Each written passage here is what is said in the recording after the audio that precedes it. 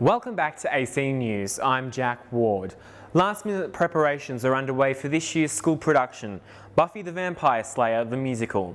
We spoke to some students this week who are preparing for the production, which will be held next week at the Town Hall. I've enjoyed the atmosphere of just the group that we've got this year. It's a really good group. He would be angry, aggressive, pretty bossy, and it's a really fun role to play because I get to do things that normally I wouldn't be allowed to do. She's very sassy and very, I guess, independent.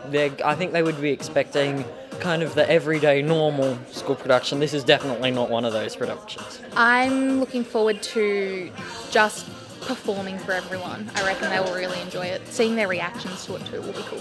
We also spoke to Miss Poole, who explained how much hard work by teachers and students has gone into this production. The kids have been really enthusiastic and the mains have been there nearly all the time.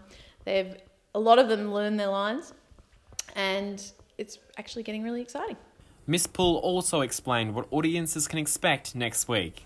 Lots of laughter, lots of fun, lots of really interesting, strange characters that you just wouldn't expect.